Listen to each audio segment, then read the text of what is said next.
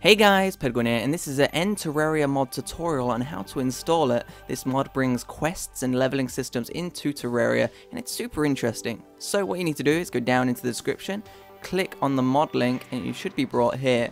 So just scroll all the way down, and you should find a small little download link. Click on that, and it should start to download. Then you need to go into your downloads area. This should be very simple to find. And once you've got this, just extract the files into this area. There you go. And all you need to do now is copy the contents inside. So copy. And now we need to find our Terraria folder. This is a different Terraria folder from the one in my games with maps and players and stuff. This is a different one. So go into My Documents. Press S for Steam. We're going into Steam. This is a Steam tutorial. So we're in Steam now. Now we need to find Steam apps. Now we're going into Common, and now we're going to find Terraria within all your games. So T for Terraria. There we go. There's Terraria. If you want to back it up, feel free to do that. It's not really needed. If you ever need to get your old one, you can just delete everything and reinstall it pretty much. So we're just going to go into Terraria, and we're just going to copy and paste everything from the downloads folder. Remember, copy and paste it all into here.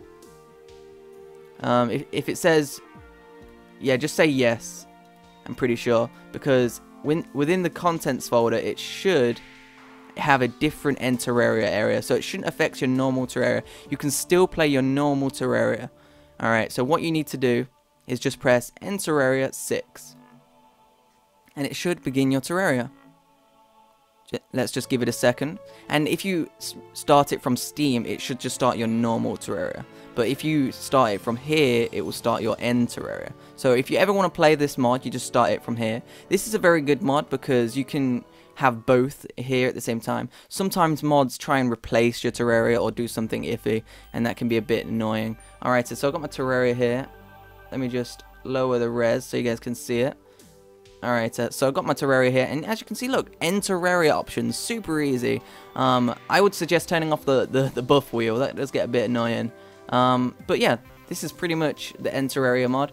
You have your players here, you can create a new one, you can make a human, you can make anything you want. You can make a goblin, you can make a skeleton, you can make a blue thing.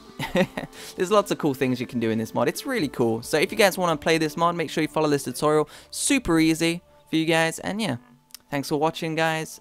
And yeah, there's any questions you guys need to ask, just pop it down in the description, all that good stuff. And yeah, thanks for watching, guys. Bye bye.